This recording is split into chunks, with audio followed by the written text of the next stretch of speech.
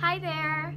So I went to the store today and I had to drop by the orchid section, of course, and I saw 3 orchids that I really liked, but I only picked up 2, of course. I had to control myself.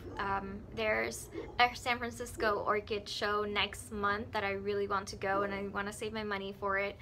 But I had to get, of course, this guy. So this is the Dendrobium baryota. This is a cross between the Dendrobium kingianum and a cross of the Dendrobium, I believe, mini fairy.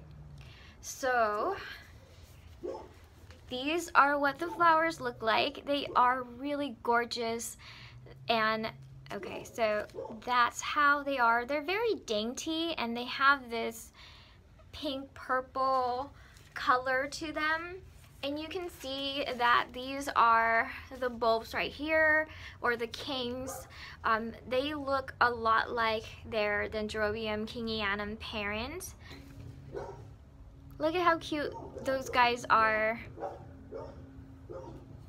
Hopefully it is focusing, but they are very dainty and intensely fragrant. It smells very much like soap, like Irish Spring soap, and something else. I'm not exactly sure, but to me it smells like that. And some of these flowers, of course, are not doing that great. I think they were just kind of crammed in with the other flowers. So I'm hoping that it'll kind of recover once so see how the way that they're crammed in?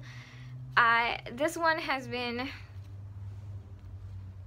chopped off pretty much, or broken off.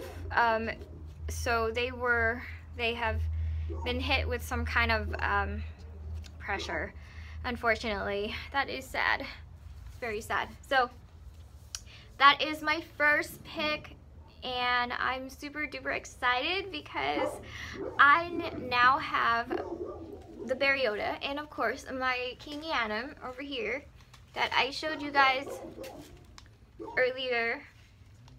This one's pretty big too, but the other one's also pretty big, and this one I do believe has at least 22 spikes overall. Isn't that exciting? At least 22 spikes. I kind of gave up counting after 22 because I was getting a little bit confused when I was turning all the orchid around and just trying to count all the spikes. But I know it has at least 22 as of right now. And of course the next orchid I picked up, of course, is the the Oncidium Sherry Baby. I'm hoping that you guys can see this. Seems like the light is sort of behind me, so it's not able to show really well, but this is the Sherry Baby. So I actually have a cross of the Sherry Baby, but not the Sherry Baby. So the other one has all over it has more of a reddish purple look to it, and it is very fragrant. It smells just like chocolate, the other one. But this one, you can see, has a white lip. So when it first opens, it's actually kind of yellowish. So this one has just opened, and these have already opened for a while. They're all the way open and they have the white lip and they smell like chocolate.